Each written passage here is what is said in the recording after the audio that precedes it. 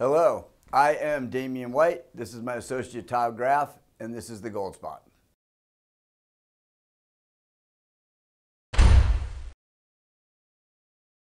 Okay, so let's just get straight into it. We're here kind of in the dog days of summer right now. There's not a lot of economic information that's been happening. Although today is a Federal Reserve announcement, so we will get a little bit of indications from Jerome Powell and the Federal Reserve on monetary policy. It's not meant to be anything to shock the markets or the economic system, maybe a 1/4% interest rate hike that we'll find out later in this afternoon. However, later next month, there's a conference coming up with the BRICS countries, and they're formulating some things behind closed doors here. And maybe Todd, can you have a little bit of enlightenment as to what's going on, just what the implications of this might be for us going forward? Yeah, there's been a lot of confusion about this topic, and there's some things we know and a lot of things that we don't know about it. But the BRICS nations, and that consists of Brazil, Russia, India, China, South Africa, along with quite a few other nations as well.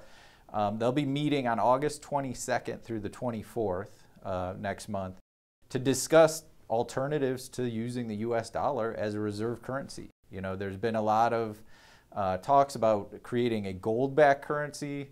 Now, there's a lot of confusion. We don't know all the details, and nobody knows exactly how this is going to play out.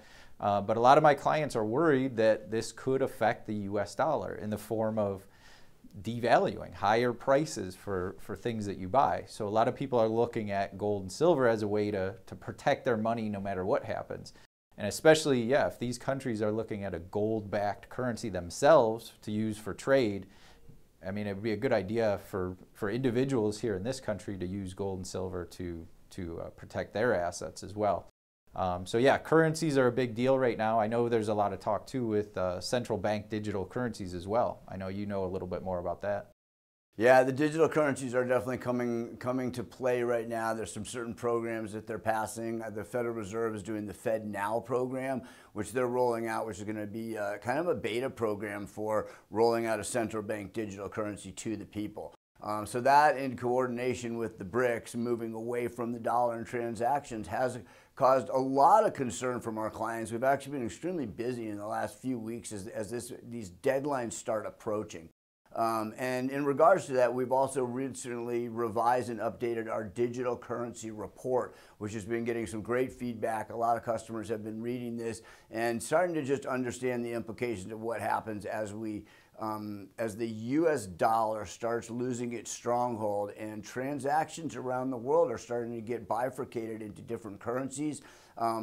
Maybe possibly barter with gold and silver, decentralized cryptocurrencies and things like that. So it might be something that you'd be interesting for you to read. You can call us, you can text, you can email to request a copy of that report, and we will see you next time.